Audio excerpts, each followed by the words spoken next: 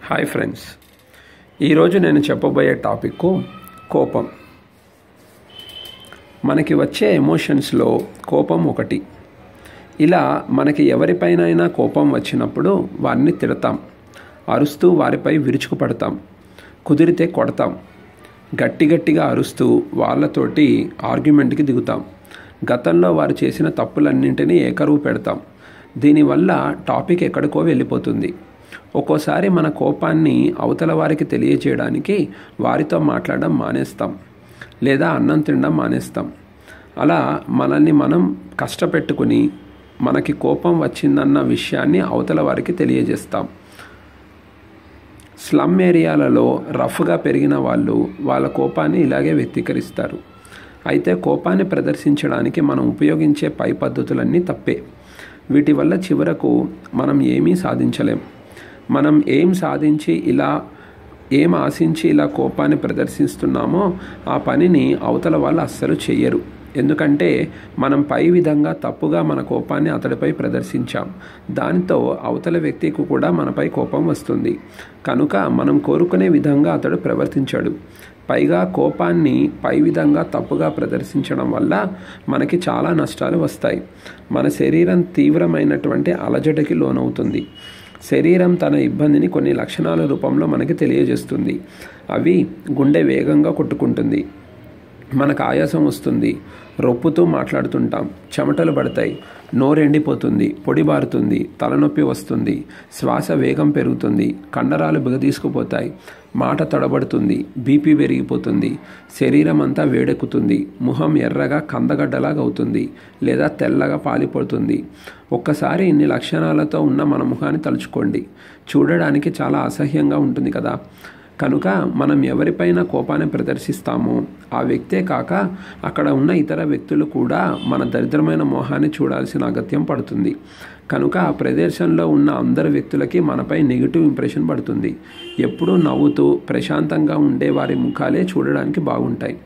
మనం ఎవరిపై కోపాన్ని ప్రదర్శించామో ఆ వ్యక్తి మనపై ద్వేషాన్ని పెంచుకుంటాడు. అది మనకి ఎప్పటికైనా ప్రమాదమే. అతడు భవిష్యత్తులో మనకి హాని తలపెట్టవచ్చు. కోపంలో మనం తీసుకునే నిర్ణయాలు తప్పుగా ఉంటాయి. తర్వాత అలా ఎందుకు చేశామా అని తీరిగ్గా బాధపడినా ఎలాంటి లాభం ఉండదు. జరగాల్సిన నష్టం అప్పటికే జరిగిపోయి ఉంటుంది. ఎప్పుడూ కోపాన్ని మనం ప్రదర్శిస్తూనే ఉంటే మన కోపాన్ని అవతల వారు పట్టించుకోవడం, ప్రాముఖ్యతనియ్యడం మానేస్తారు. వారికి మన కోపం అలవాటైపోతుంది. మనం ఆవేశంతో చిందులు తొక్కుతున్నా అవతల వారికి చీమ కుట్టినట్టు కూడా ఉండదు. అవతల వ్యక్తి ప్రవర్తనకి మనం కోపం తెంచుకుంటున్నామంటే దాని అర్థం అతడికి మనం లొంగిపోతున్నామని. ఈ ప్రపంచంలో మనకి కోపాన్ని కలిగించే ఏకైక వ్యక్తి మనమే, ఇతరులు కాదు. ఎందుకంటే కోపం మన నుండే వస్తోంది కదా. కోపం 2 రకాలు: సమంజసమైన కోపం, అసమంజసమైన కోపం. అంటే కరెక్ట్ కోపం, రాంగ్ కోపం. ఫస్ట్ రాంగ్ కోపం గురించి మాట్లాడుకుందాం. అసమంజసమైన కోపం. కోపాన్ని మనం ప్రదర్శించడం వల్ల మనకి ఎలాంటి ప్రయోజనం లేకపోగా నష్టమే ఎక్కువగా జరిగే అవకాశాలు ఉంటే దానిని అసమంజసమైన కోపం అంటాం. ఉదాహరణకి రోడ్డుపై మనం డ్రైవింగ్ చేస్తున్నప్పుడు ఎవడో మనల్ని తప్పుగా డ్రైవ్ చేస్తున్నామని తిడితే విని వదిలేయాలి. ఒకవేళ మనం వాడితో వాదనకు దిగితే అది చాలా పెద్ద గొడవగా మారే అవకాశం ఉంది. కానీ ఈ గొడవ వల్ల మనకి ఏమైనా లాభం వస్తుందా? పైగా మనసంతా పాడవుతుంది. అలాగే చిన్నపిల్లలు అల్లరి చేస్తున్నారని వారిపై కోపడకూడదు. వారు తప్పు చేస్తున్నారని తెలియదు కదా. మనకి నష్టం కలిగించాలని వాళ్ళు అలా అల్లరి చేయట్లేదు కదా. ఇలాంటి కోపాన్ని మనం అస్సలు ప్రదర్శించకూడదు. దీనిని కంట్రోల్ చేసుకోవాలి.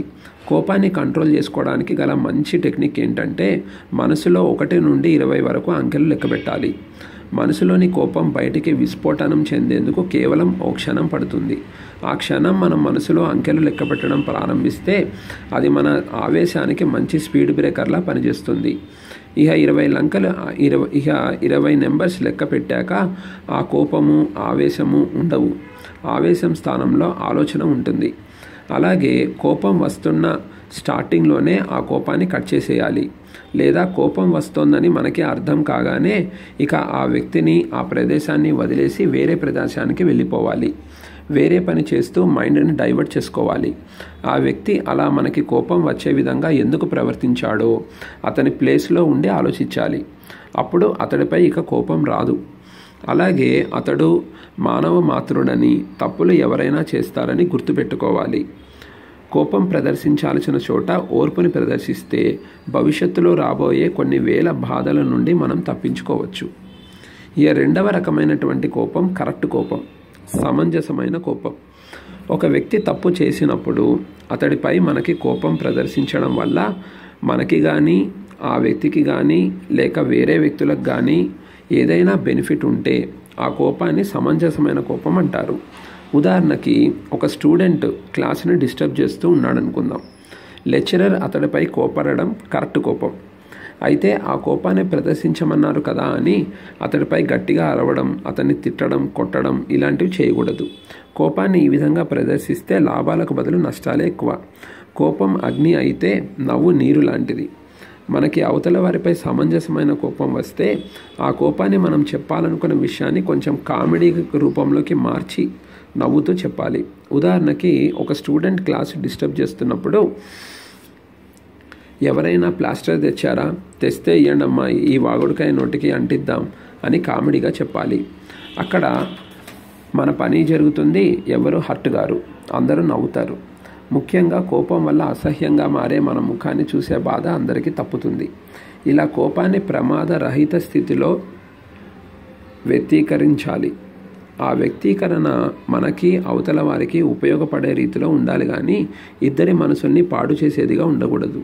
కోపాన్ని అరుస్తూ కాక చాలా నెమ్మదిగా మాట్లాడుతూ కూల్గా ప్రదర్శించాలి. అస్సలు అరవకూడదు, ఆవేశపడకూడదు. అతడి ప్రవర్తన వల్ల కలిగే నష్టాలను నిదానంగా వివరించాలి. అంటే కోపాన్ని అదే రూపంలో ప్రదర్శించకుండా ఎక్స్ప్లెనేషన్ రూపంలోకి మార్చి ప్రదర్శించాలి. అలా ప్రదర్శించేటప్పుడు గొంతు అస్సలు కఠినంగా ఉండకూడదు.